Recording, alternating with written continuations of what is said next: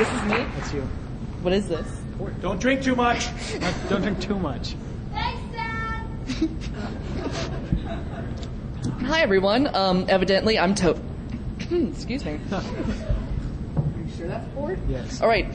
Evidently, I'm Tottenkoph, and I'm talking about hijacking the outdoor digital billboard network. Okay? Sweet. Exactly. What we're covering today is why we did this. Is it gonna... There we go. Who are they? They being the company. Billboard technologies that exist because there are different manufacturers that build these billboards. The physical and network vulnerabilities. Tools and information needed in case you want to try this. It may come in handy theoretically.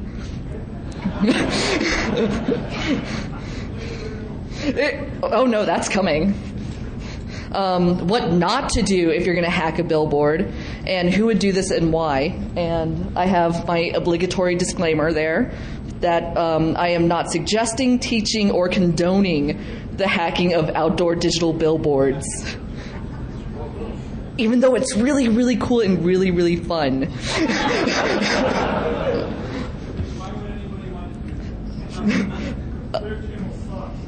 I didn't say a company, but okay. I agree completely. Why we did this? I was told by my dad that I bet you can't hack that.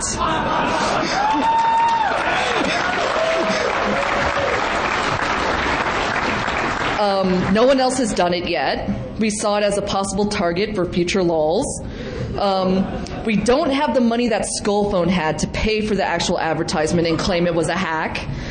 And we were drunk and it sounded like an awesome idea at the time. Who are they? They being the company again. They are an international telecommunications company. Boasts that they have the only digital billboard network in the country. Now, this is quickly changing because other companies are realizing they can save money and make money by doing this, as well as get the environmentalists off their back because they can claim that they're being green. By the time this presentation is done, actually, the company will have some billboards out in Europe, like England, France, and Tokyo, even though that's not Europe. Who are they continued? They're a very litigation-happy company. They have a super big team of lawyers, I assume, and I have none. As a matter of fact, my dad said after giving this talk, if I get arrested, he doesn't have bail money, even though he dared me to do this. Dad sucks. No, my dad's awesome. He actually made this presentation for me. Exactly. The company logo appears as the blurry thing in all of the pictures, and they utilize different manufacturers for their billboards, so there's many more vulnerabilities that way. Billboard technologies. To our knowledge, 3 primary types are in use. There's there's Verizon telephone network, wireless and satellite, and direct connect. And by direct connect, I mean you can walk up and plug your laptop in.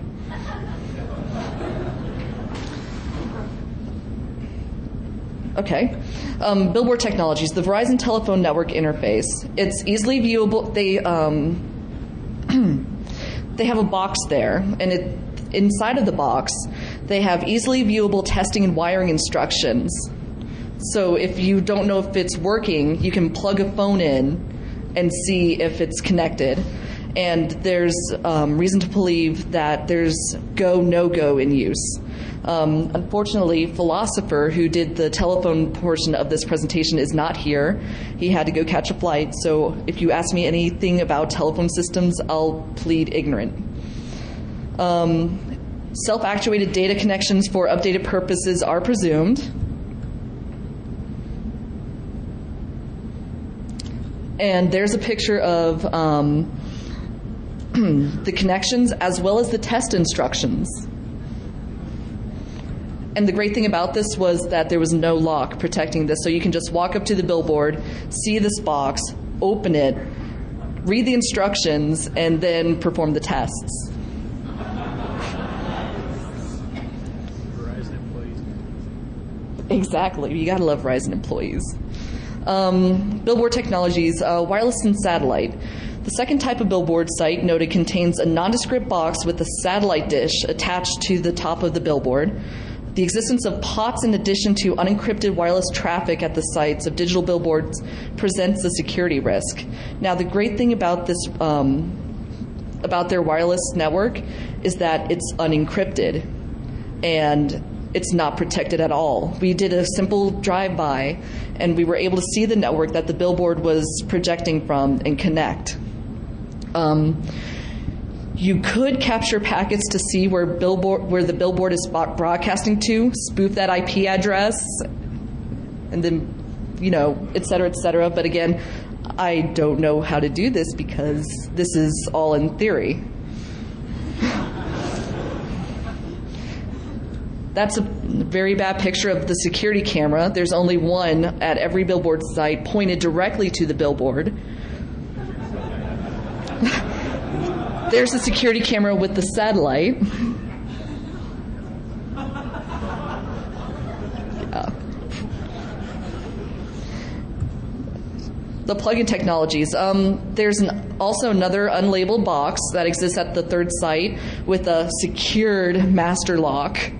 Or it's secured with a master lock. The medium of external communication from this billboard is unknown at this time because we ordered a lockpick kit back in January and it came Wednesday.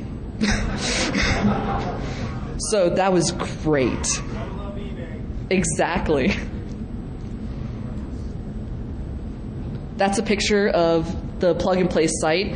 To the far left, you can see that there's a power source. You don't want to touch that box.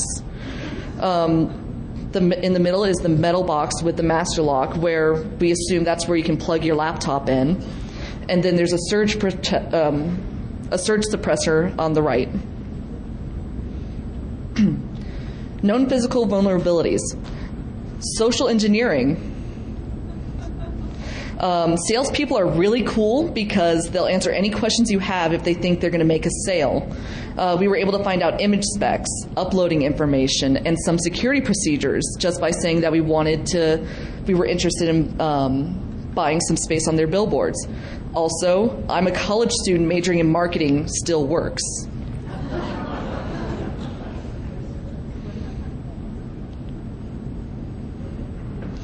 Okay, the billboard.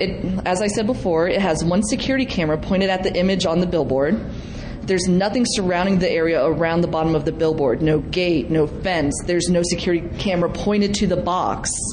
It's located off the side of most major roads. Most of them don't have heavy traffic between 2:30 and 4 o'clock in the morning, I assume.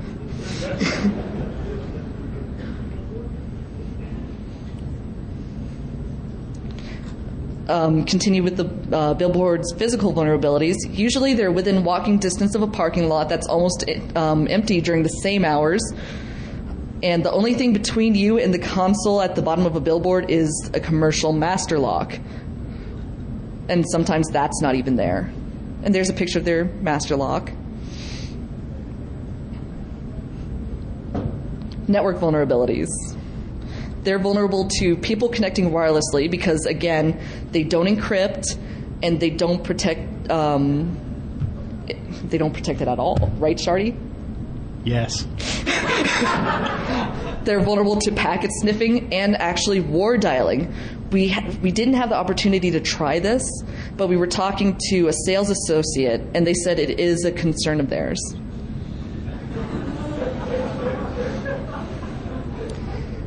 Network vulnerabilities. They're guilty of not closing unused ports, no encryption, using default usernames and passwords, and using global usernames and passwords. We got that through social engineering, which basically consisted of talking to a guy that worked there and buying him some drinks. Said, hey, how about them billboards? Speaking of drinking. Drink more.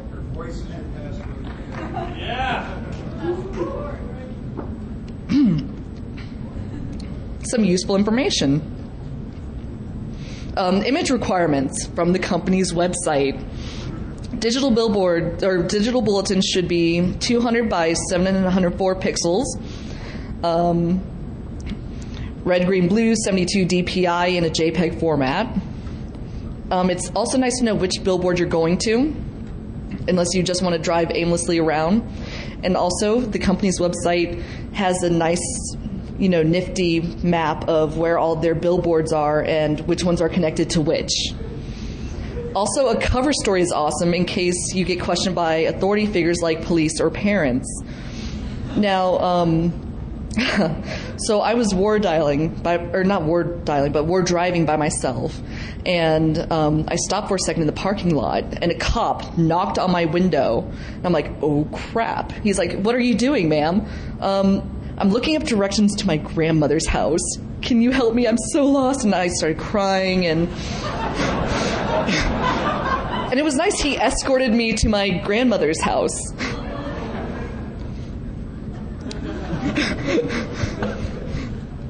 Okay, tools needed. A laptop. Duh. Depending on which billboard you approach, you may need a laptop with wireless and packet snipping tools. A lockpick kit. If you use it, you get +1 ninja point, +1 style. Bolt cutters in lieu of lockpick kit in case eBay's really slow with your lockpick kit. With the use of bolt cutters, you lose a ninja point, but you gain a brute forcing that bitch point. And miscellaneous tools dependent upon the type of the billboard. What not to do. Try this during the day or peak hours of the evening. As a general rule of thumb, wait about half an hour after last call to ensure that the drunks are well on their way and the cops are messing with them and not caring about you fiddling around at the bottom of a billboard. This is Vegas. What's last call? Don't do it in Vegas. Well, no. Actually, that'd be really funny. Do it in Vegas. Wait, I didn't say that, though. Don't do it during the holidays and or during the weekend because the cops are driving around doing more rounds than usual. Don't forget to use gloves in case, it gets televised. Don't mess with the box with the bright orange sticker on it.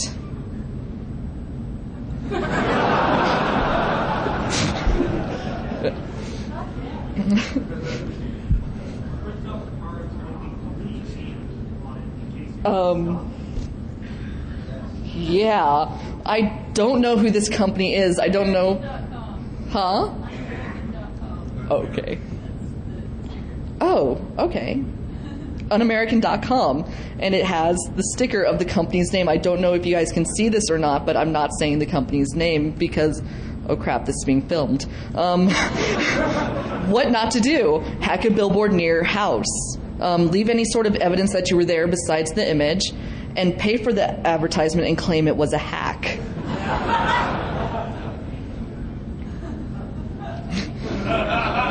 I'm just saying.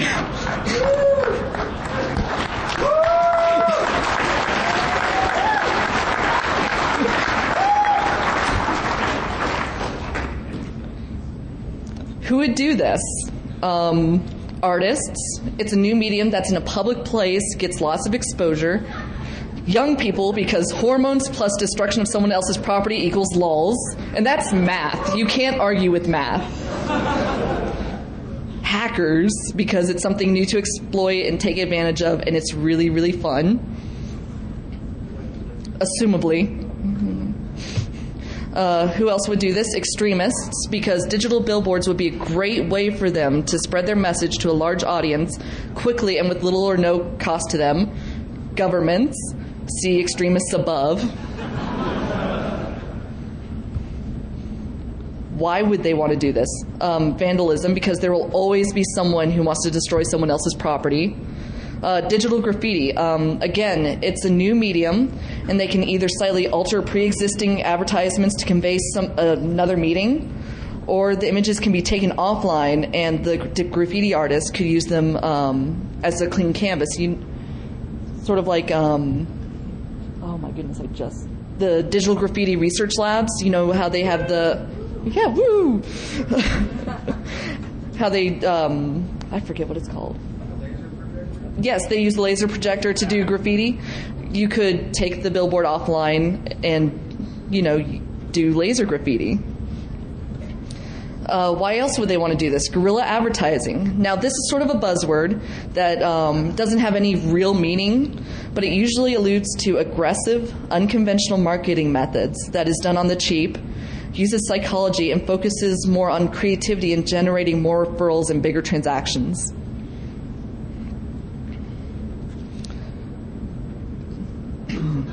Spreading propaganda. I mean, think about it. Why settle just for the news, TV commercials, emails, and posters? By placing your message on the Billboard network, it'll appear for 8 seconds on every billboard in the network continuously for an undetermined amount of time. And the lulls. But this defense will only work in internet court. Huh? Yes, no, IRC. Oh no. Special thanks to my dad, because,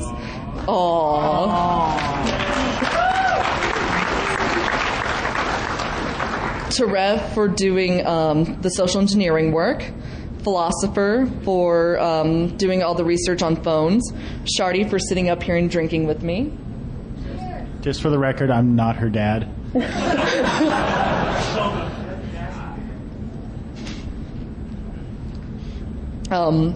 Alex for giving me booze and making sure I calm down, and Neon Rain for the anti-nausea pill.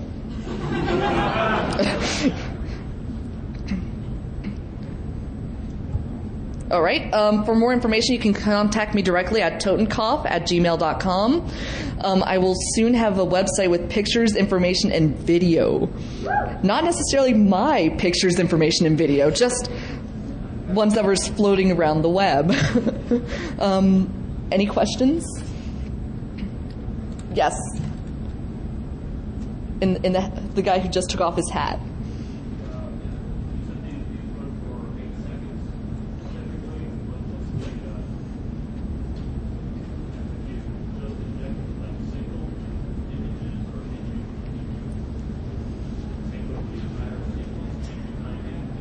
You could arguably take over the entire sequence, filter or have several images rotate, or as somebody very, very sadistic suggested, you could have it flash so people driving could have seizures.